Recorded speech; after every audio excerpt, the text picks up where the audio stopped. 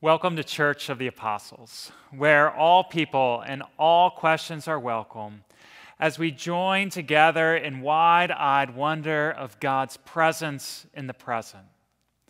Welcome as well to World Communion Sunday, as we celebrate in the unity that we all share with Christians across this world, and as we recognize that it is Christ who welcomes us to the table of his providing. Therefore, if you haven't done so already, I invite you to retrieve elements to be consecrated later in the worship service for communion. Customary elements include either wine or juice, or bread and a cracker. Today, we are reminded that this pandemic that we continue to live in is one that has created one of the greatest seasons of change most of us have ever known. We have been shaken to our core, and we are looking for the constant in the midst of it, which we claim and call as God. We long for God's presence in the present. Our experience today resembles that of the early Christians following Jesus' resurrection, to whom the Apostle Paul wrote many letters.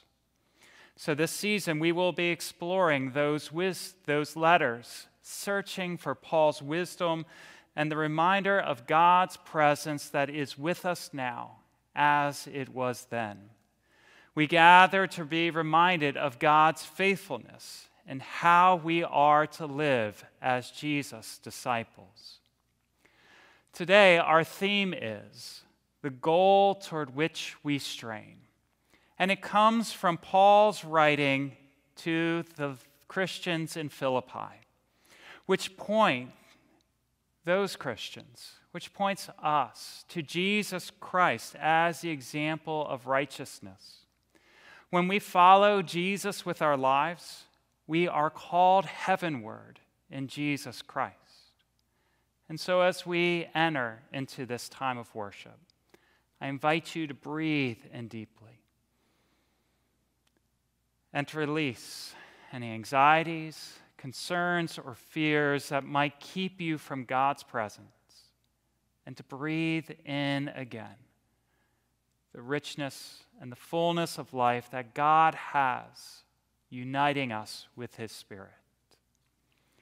During the following hymn, we invite you as well to light a candle in whatever way is most appropriate for you, reminding you of the presence that is of God here and now in our midst, uniting us, uniting all of us together in the spirit of God's love.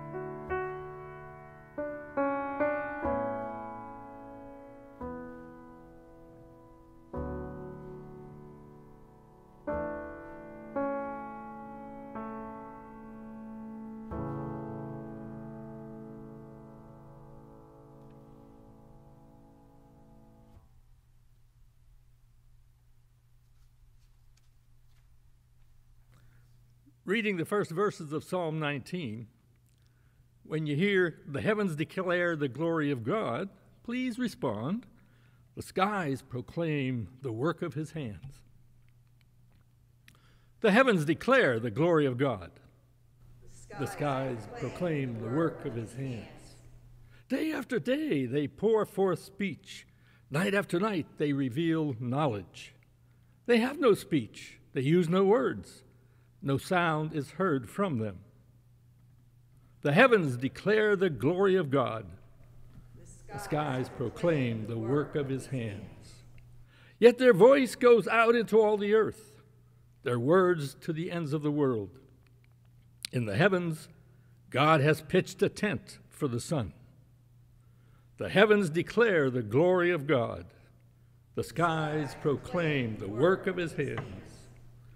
It is like a bridegroom coming out of his chamber, like a champion rejoicing to run his course. It rises at one end of the heavens and makes its circuit to the other. Nothing is deprived of its warmth. Please join me in prayer. We have come from places far and near to worship the one true God and learn how to live as his disciples.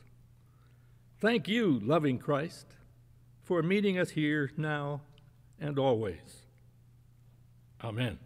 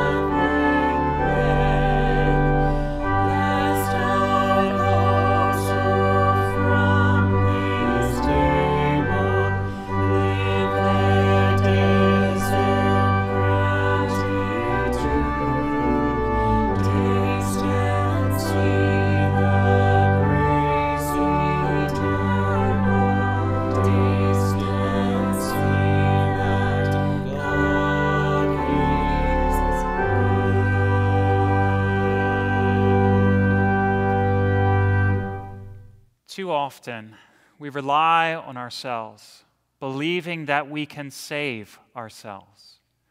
Trusting in God's love and God's mercy, let us confess our sin. Redeemer God, forgive our failings and our sin, committed both knowingly and unknowingly. May sin have no power over us, that we may share in the righteousness of Jesus Christ. Amen.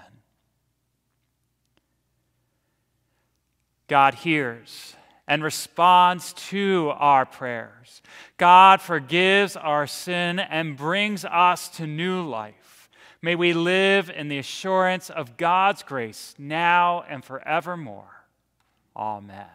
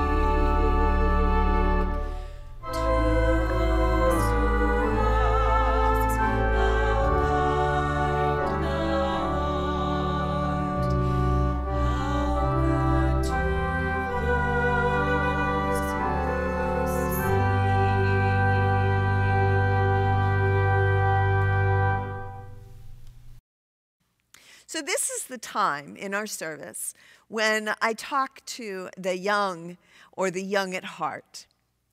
And I want you to think today about how you've been feeling.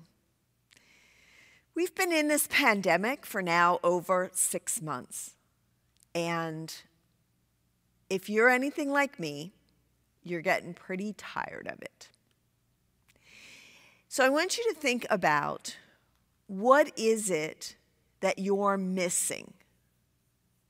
And I'm saying that because we need to name that. And I want you to share that with the people that you live with your parents, grandparents, siblings, whoever else is in your house. I want you to start that conversation, or maybe this will start that conversation with them, or among your family, to say, wow, what did we used to do that we're not doing now that we really do miss? And I name that because you are not alone in that. That is true for almost every household in America, almost every household in the world. This pandemic isn't something that's just affecting us. It's affecting everybody. And today on World Communion Sunday, we're thinking about how we connect with people all over the world. And unfortunately, right now, one of the ways that we connect is in those things that we're missing. So let's name them. Let's name that it's going to be this way for this period of time. We can't necessarily change it. but we can take away its power to immobilize us or to make us feel like we have no power.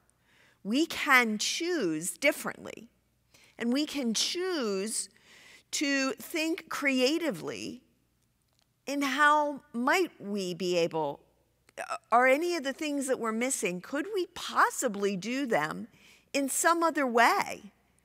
Is there some way that we could connect? I know a lot of people have been missing the connections with friends. But I've also heard about some girls who got on the telephone and FaceTimed each other while they painted their nails. So it felt like they were doing it together. Or they worked on playing a game together by saying how many, if you both set up the game in your different houses and move each other's piece based on, you can say how many places you get to roll, you get to move your piece or whatever. There's so many other ways of being together, and this is a time when we are being invited to explore all of those. So I just want you to recognize that we are all living in a time in which we've never lived before, and hopefully we'll never have to live again. But for now, let's look at where we can be honest about how we feel and where we might be able to be creative in coming up with different solutions. Will you pray with me? Thank you, God, for all your love. Help us today to know we are not alone, because you are always with us, loving us to the end. Amen. In Paul's letter to the Philippians, he names reasons why he should be considered righteous, as it is in his sufferings that he is united with Christ and receives resurrection. An ancient word from the book of Philippians, 3rd chapter, 4th through the 14th verses. If anyone else has reason to be confident in the flesh, I have more. Circumcised on the 8th day, a member of the people of Israel, of the tribe of Benjamin, a Hebrew born of Hebrews, as to the law, a Pharisee, as to zeal, a persecutor of the church, as to righteousness under the law, blameless. Yet whatever gains I had, these I have come to regard as loss because of Christ. More than that, I regard everything as loss because of the surpassing value of knowing Christ Jesus, my Lord. For his sake I have suffered the loss of all things, and I regard them as rubbish, in order that I may gain Christ and be found in him, not having a righteousness of my own that comes from the law, but one that comes through faith in Christ, the righteousness from God based on faith. I want to know Christ and the power of his resurrection and the sharing of his sufferings by becoming like him in his death, if somehow I may attain the resurrection from the dead.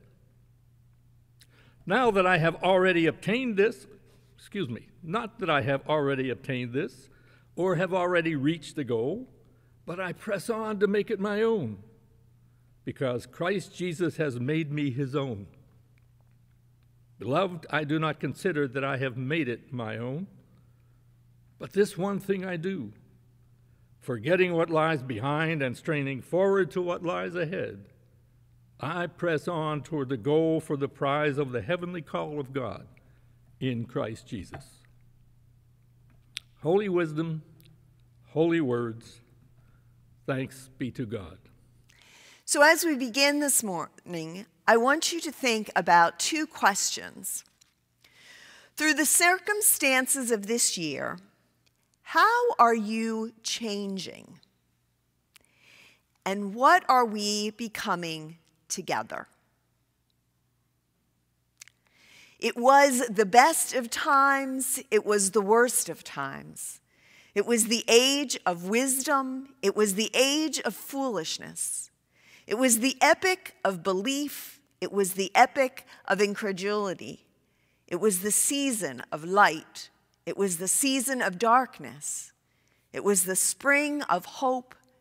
It was the winter of despair. The beginning words to Charles Dickens' novel, A Tale of Two Cities, which I saw this week and which spoke to me about the times in which we are living. For many of us, this is the most significant change in our lives. That's not true just for us, but that is true for the entire world. As I said in the children's time, today is World Communion Sunday, when we think about how we are connected and worshiping and celebrating communion with all of the Christians all over the world. But we are also grieving with Christians all over the world during this pandemic, during this darkness. For those of us who are extroverts, we are missing that connection and community that we long for. It's in being with others that we can sort through our thoughts and refuel ourselves. For those of us that are huggers, we are missing that personal touch of another, because that is how we show our concern and our care for one another. And we are so grieving that, not being able to do that. And for those of us with independent spirits, we are so tired of rules that are limiting where we can go and how we do things and masking our emotions. We are looking for something different, longing for something to be different. And yet here we are in what I'm going to call the messy middle. But it's in this messiness, it's in this uncomfortableness that change happens.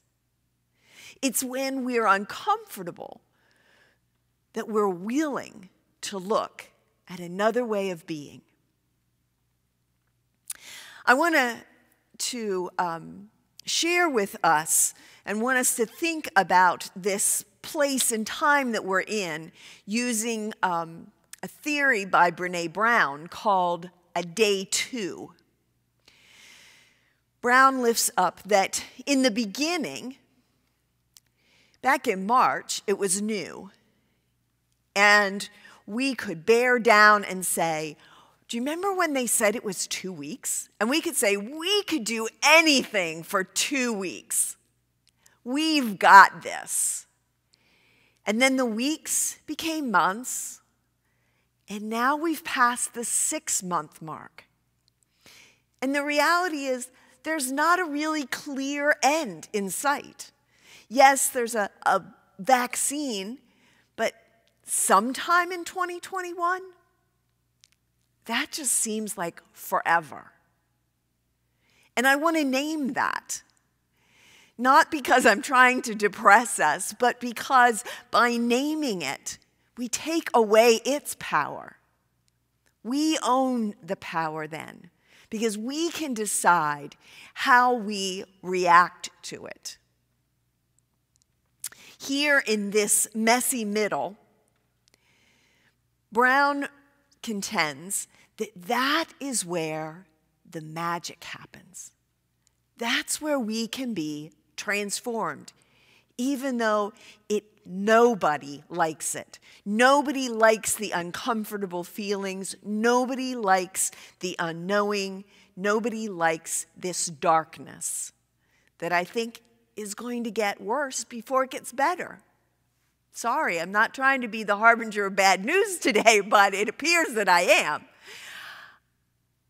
But as the days get shorter and the winter gets colder and we become more enclosed in our homes, we're going to have to take a deeper look at who we are inside.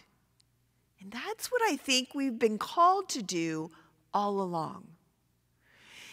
Called to recognize how Christ has claimed us and who we are and how we live out our faith.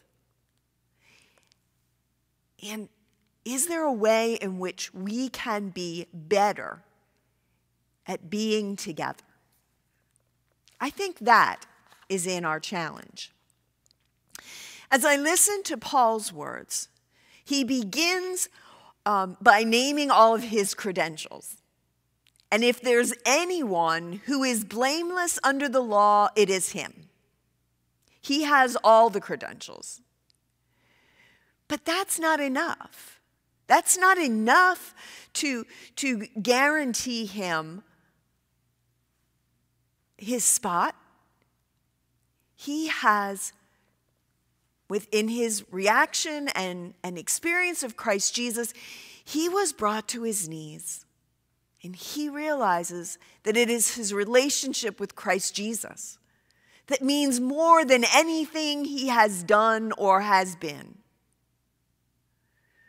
That is where his hope lies. His hope lies in Christ. He also names why he is worthy of our attention to his wisdom. And then he goes on to normalize the struggle of what it means to be a Christian. Being Christian is not easy. It's not meant to be. If we look at Christ's life was not easy. It took him to the cross. But when we also take on the sufferings for our faith, when we accept and remember how Christ suffered for us, we too can get through knowing that Christ and God suffer with us again in the ways that we are suffering now. This Christianity is not meant to be just a nice thing to do. It's real work. It's real work to scrutinize how we live and whether the way we live aligns with what we say. Do we walk the talk? That is often the criticism of Christians. Paul then tries to put the struggle into perspective. That by suffering with Christ, we will then receive the resurrection of Christ. But if we're honest, we don't like this part about struggling.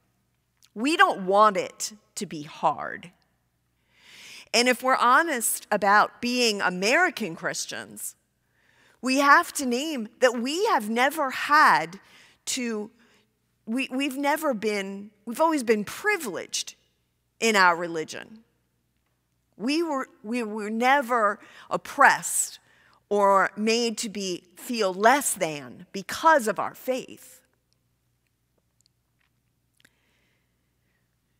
Here Paul names that if we are willing to suffer and die, just as Christ did, then we will receive the same gifts that Christ did. But even more, he also reminds us, he puts us all into perspective and challenges our expectations by reminding us that there is a blessing in this, that we have already been blessed because we have been claimed by Christ. And it has nothing to do with anything we have done or who we are, except that we are loved and forgiven by God. That we are children of God. And that is enough, my friends. That is enough. And that is where we have to draw our strength from in these challenging times.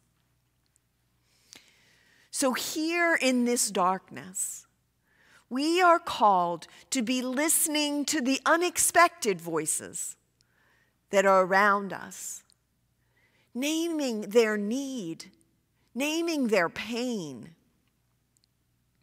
We need to be willing to see the injustices that are around us and saying they have to change. We can be better people. We are invited to be in this messy middle, to rely more on God than on our own self-serving and what we think are saving ways. We cannot save ourselves.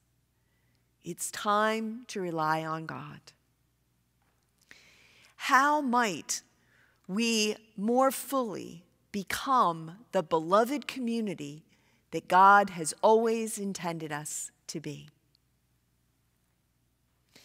This week I also heard a quote by Sonia Renee Taylor that I thought was very prophetic, and I wanted to share with you. She says, "We will not go back to normal. Normal never was. Our pre-corona existence was not normal, other than we normalized greed, inequity, exhaustion, depletion, extraction, disconnection, confusion, rage, hoarding, hate, and lack. We should not long to return, my friends. We are being given the opportunity to stitch a new garment, one that fits all of humanity and nature." This is where we are. And Christ Jesus is with us. Christ has made us all his own. We have, in Paul's words, the prize ahead of us. We just need to strain forward.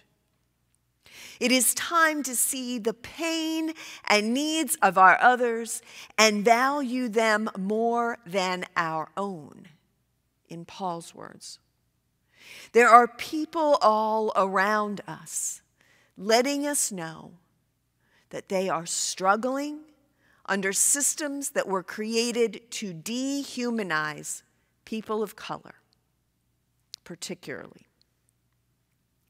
And so the question is, will we choose differently? In closing, I'm going to go back to Dickens' novel, where the character puts himself in place of a man who's set to die. And hear these words: "It is a far, far better thing I do than I have ever done before. It is a far, far better rest than I have ever known." May it be so. Amen. And now, will you join me in prayer? Heavenly Father and Comforter of all, we give thanks this day for your continued love and mercy in this messy middle. Help us to hear the cries for justice. Help us to choose to live more aligned with your will and your ways. As a community, there are those who are on our hearts and minds. And so we name Marty Holmes, Ellen Schellenberger, Kathy Zerby, Chris Conrad, Mark Reinhardt, Ken Schenberger, Angela Slater, the Ebersols' brother-in-law and their friend, Frank Wilson's sister-in-law, Kay Hahn, all the frontline workers, all those who are suffering with the virus and their families, all of our school workers, teachers, parents, students, and school officials. We also grieve together with the family and friends of Becky Meyer, who has passed away. We also celebrate as a community by recognizing Reverend Richard Fainall for 65 years of ordained ministry, for the joy of Brother Hawk, who visits the Sunday outdoor worship service, and with Reverend Moats for receiving the Lancaster Theological Seminary's Alan S. Meck Award for Pastoral Excellence. Help us to hear the cries of all who are in need. As we seek to live as your people, we lift up the prayer you taught us, saying, Our Father, who art in heaven, hallowed be thy name. Thy kingdom come, thy will be done on earth as it is in heaven. Give us this day our daily bread, and forgive us our debts, as we forgive our debtors. And lead us not into temptation, but deliver us from evil. For thine is the kingdom, and the power, and the glory forever. Amen. Listening to the feedback that we've received from individuals like you over the last several months, we have been working to redesign our donate page into an easier to use and more intuitive give page. And I'm pleased to share that today is the official launch day of our new give page. Some highlights to this page. One is that you can give electronically through the new, easy-to-use, safe and secure giving portal, which accepts gifts from either savings accounts, checkings accounts, debit cards, or credit cards. Plus, we have a brand new Give Plus app that you can download to Android and Apple devices in order to give through any mobile device. On the page, there is also information about what you can give in kind, be it seasonal things that we are collecting for ministry or year-round ones. Plus, there's a section about how you can gift your time to be about God's ministry.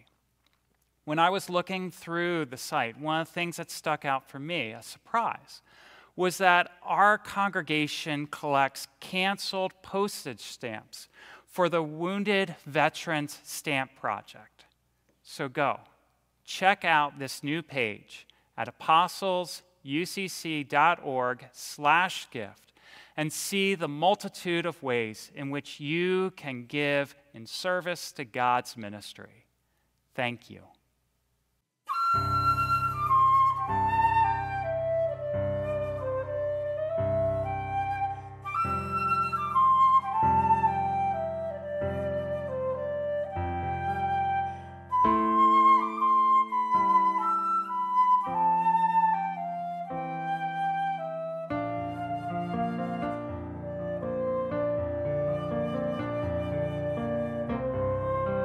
Bread of the world, in mercy broken, wine of the soul, in mercy shared, by whom the words of life were spoken, and in whose death our sins are dead.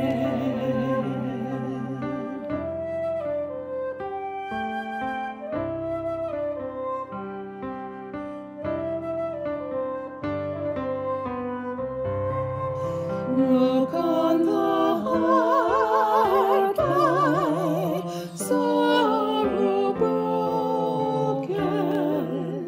Look on the tears my sinners shed, and be your feast to us the token that by your grace our souls are fed.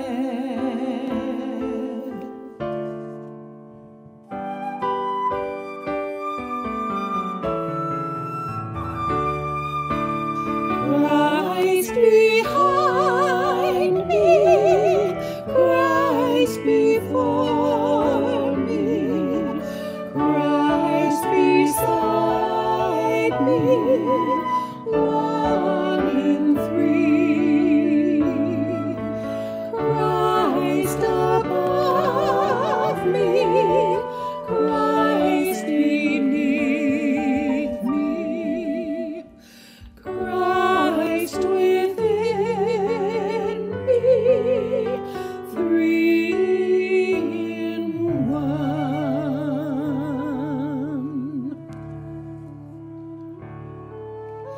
Amen.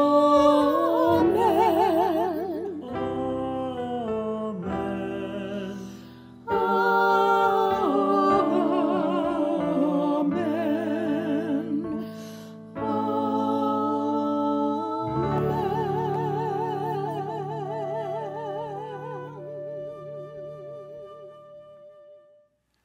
As part of the worldwide community of Christians, we remember Jesus' meal with his disciples. Jesus sets the table today. Jesus' welcome extends to all of humanity. People of all ages, all genders, of all ethnicities and cultures, of all economic conditions are welcome at Christ's table. No one can earn a place at this meal. Participate in your home or in your patios, on Facebook or YouTube, on the church lawn or even by phone or in the parking lot. Whatever is the way that you are called to worship this day. You need only desire a deeper relationship with the risen Christ. Bring your hopes and your history. Bring your deliberations and your doubts. Come as your whole self. Let us pray. We do not come by merit, but by having fallen short. Forgive us for following the devices and desires of our own hearts. Forgive our blindness. Grant that we might share a portion of the mind that is in Christ, seeing the world as he does. Amen.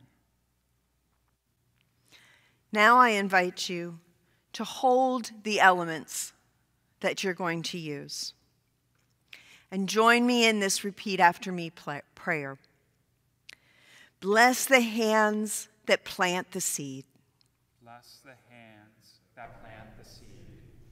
Bless the hands that make the bread. Bless the hands that make the bread. Bless the hands that bring the loaf. Bless the hands that bring the loaf. Bless the hands that tend the vine. Bless the hands that tend the vine. Bless the hands that make the juice. Bless the hands that make the juice. Bless the hands that raise the cup. Bless the hands that raise the cup. On the night that the fellowship was broken, Jesus said, "My body is broken." Then he blessed the bread, broke it, and gave it to them, and had them eat, as we eat in his memory.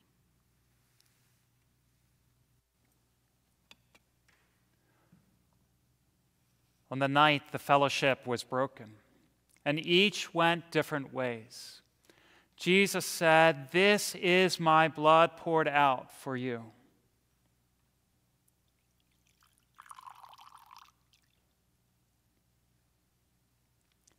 Drink of it, all of you, in the remembrance of me.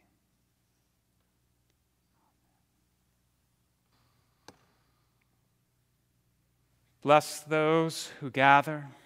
Bless those who make it so. Bless those in doubt. Bless those who know. Bless those who seek and those who find. Bless the passionate. Bless the kind. Bless those who remember and those who dream. Amen.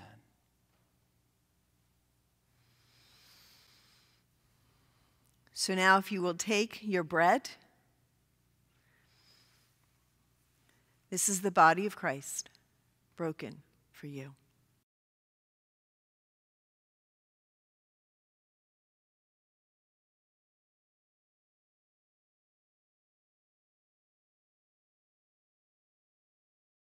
And to lift your cup.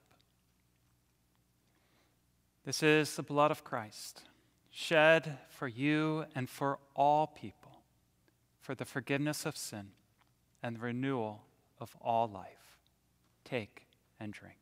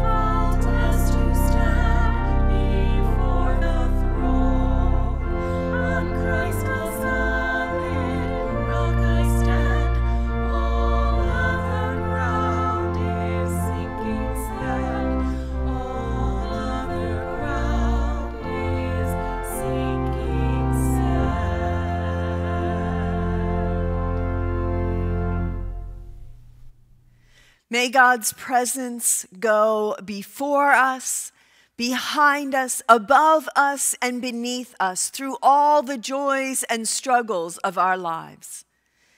And may we notice and know the love of our Creator, Redeemer, and Sustainer, now and always. Amen.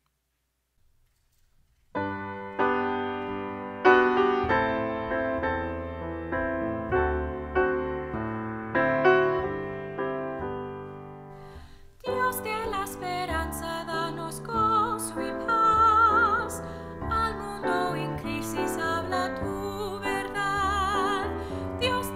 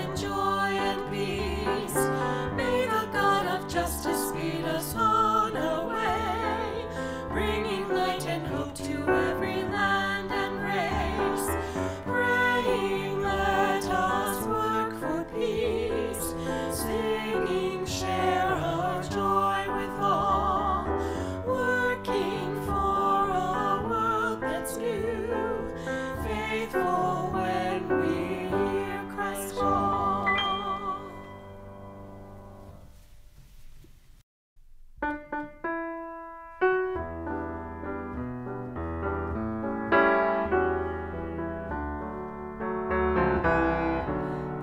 si vivimos, para Él vivimos, y si morimos, para Él morimos. Si aquel